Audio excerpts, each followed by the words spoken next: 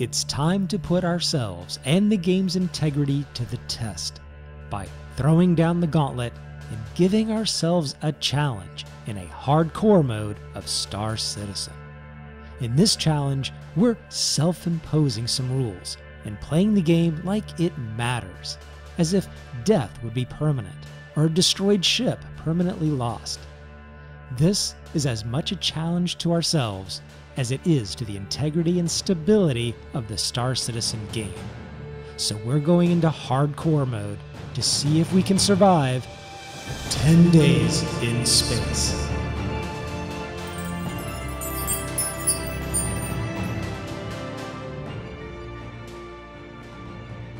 The design of the persistent universe is that actions will have consequences. The persistent universe isn't a battle arena type game where you're supposed to infinitely and magically respawn until a timer runs out, or where death simply resets you back to some point in the game. Death or destruction of you or your ship will have consequences. Not necessarily game over, but medical gameplay, insurance, and other game mechanics will mean that those events will create a hardship to overcome. In this series, I'm ratcheting up the difficulty beyond what's intended to see if we can survive 10 days in space. Each day will consist of a 2 to 4 hour game session, and the rules are fairly straightforward. We have to log out of the game and re-enter the game in our ship. If we respawn anywhere other than our ship, we lose the challenge. If we die for any reason, we lose the challenge. If the game glitches out and we respawn back at a facility, we lose the challenge. If our ship is destroyed for any reason, we cannot claim it. In fact, we cannot claim our ship for any reason. If it becomes unavailable, it's gone.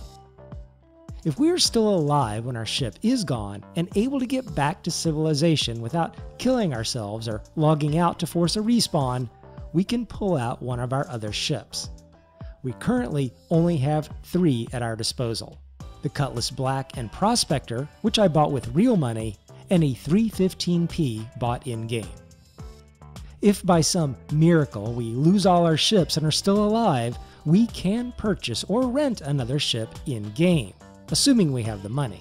Yeah, but this time I've got the money. If we get stuck in a cave and can't get out, we lose the challenge. Basically, anything that would cause us to die or respawn somewhere other than our ship, we lose the challenge. What if we glitch out of our ship into space? That's fine, Moby, as long as we can get rescued by a player before our oxygen runs out. We just have to play hardcore, as if everything is permanent. So what's your plan? I don't have a long-term plan. How much of a short-term plan do you have? It's more of a partial plan. I have part of a plan. That is not a plan. But I do know where we're going to start, and that is in our original Star Citizen ship, the Cutlass Black. If you had a Cutlass Red, you could use the beds as a respawn point and circumvent your rule about respawning. It would put you back into your ship. Moby, I'm surprised at you. Based on what we're trying to do, what you're suggesting would kinda be like cheating. My programming does not allow me to cheat. I can only devise clever strategies. Whatever you call it, we're not doing it. Plus, I don't have a Cutlass Red, and now that we're a little stocked up on food and water with a few med pens, it's time to go.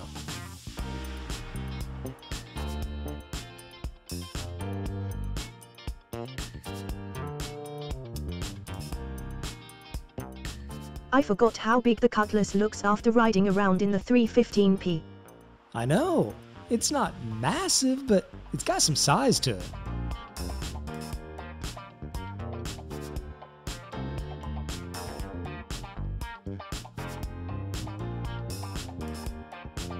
Have you decided where we're going? Yeah, I've decided to just do some traditional cargo hauling. It's been a long time since we've done any of that, and being a hauler has a nice feel to it. Very freelance, not being associated with any kind of mission. And I think that idea of doing what you want to do is a core draw of folks to the game. I've also decided to start with a short, simple run. We'll go to Edmond, which is really close here to Lorville, pick up some goods, and haul them back to sell.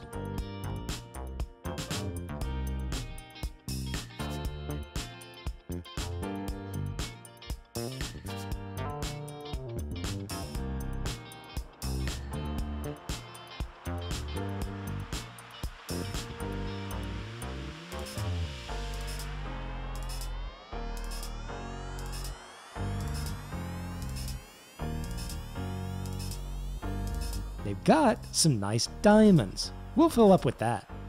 And you know what they say, diamonds are a girl's best friend, right after an RTX 3090 graphics card. I do like the look of a bay full of cargo. I don't know, there's just something about it. Makes me smile and adds that bit of intensity that you've got a ship full of goods at risk. Hang on, Moby. I'm hearing something. Sounds like the engines of another ship. Look, there it is. We gotta get out of here. A ship that close should have shown up on our passive radar.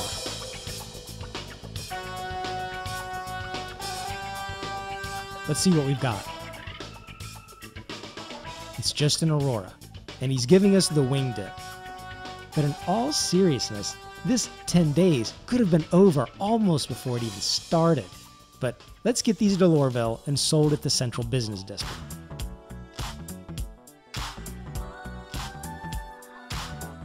This in-atmosphere flying may be a bit slow, but it feels very organic or something, like the immersion they're always trying to talk about.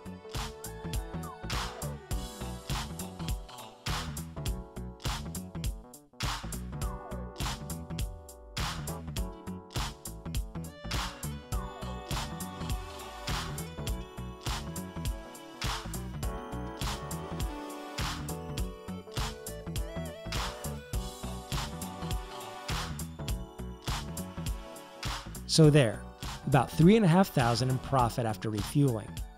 Let's do another run. This time, we'll do a proper quantum jump and head to Bezdek for some titanium.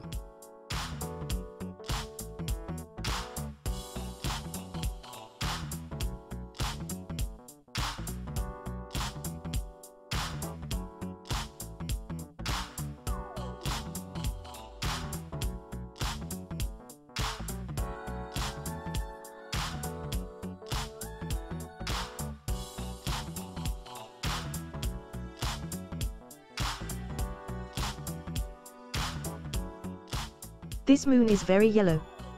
And very hot. Supposedly about 350 degrees Fahrenheit, so you wouldn't last long without a suit. I'd be just fine, thank you. That's only a concern for your own fragility.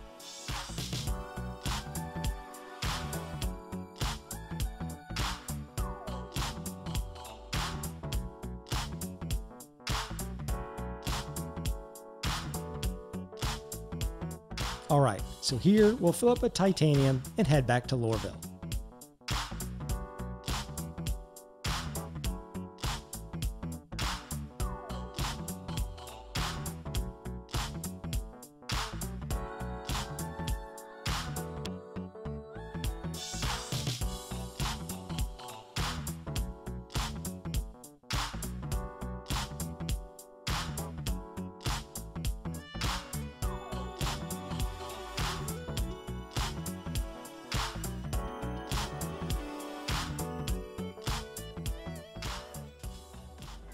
Do you think they could have given us a smaller hangar to land in? They should know we're trying to do a hardcore challenge. But we've got it. Let's get these goods sold and see what the return is. 4,000. Nothing spectacular, and I do want to make a ship purchase during these 10 days, but this particular hauling effort is just to get our feet wet, and because we haven't done any straight hauling in a while. It's not so much about making a lot of money right now, it's just staying alive and enjoying the gameplay. So sweetie, where to next? Let's extend out a little farther. Let's go back and get some more of that titanium, but this time haul it to either ArtCorp or Microtech to sell. And you know, I've been thinking. That's always dangerous. 1, we might should start recruiting someone as a turret gunner and co-pilot from the good people at Reed. That encounter with the other ship could have gone bad, and a turret gunner lookout in a situation like that could make all the difference. Another is that every takeoff, landing, movement, and decision does actually feel a little more intense with this challenge.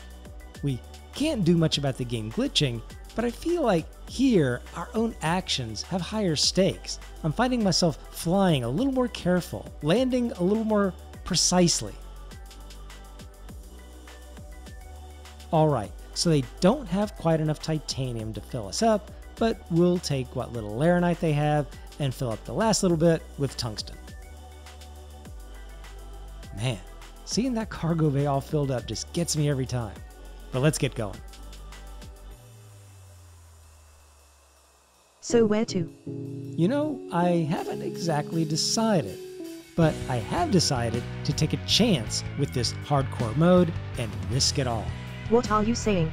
I'm saying I'm gonna get into high orbit above the moon, completely into space, and log out. And hopefully we'll come back in on the next session all intact, cargo and all. I guess people will have to watch the next episode to see if we live or die and lose our cargo in this challenge. That's right.